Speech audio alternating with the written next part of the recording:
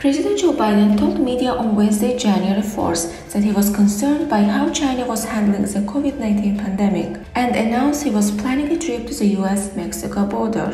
China's COVID-19 data is not giving an accurate picture of the situation there and underrepresents the number of hospitalizations and deaths from the disease, a senior official at the World Health Organization said earlier in the day. Biden also said that he spoke with Republican Senator Mitch McConnell about Ukraine and responded that sending Bradley fighting vehicles to Ukraine was being considered to help this country. Ahead of his visit to Mexico, Biden also told reporters that he intends to visit the US-Mexico border. Biden is already scheduled to travel to Mexico City on January 9 for a two-day trip where he will meet with Mexican President Andres Manuel Lopez Obrador and Canadian Prime Minister Castin Trüdo. Migration is one of the top agenda items.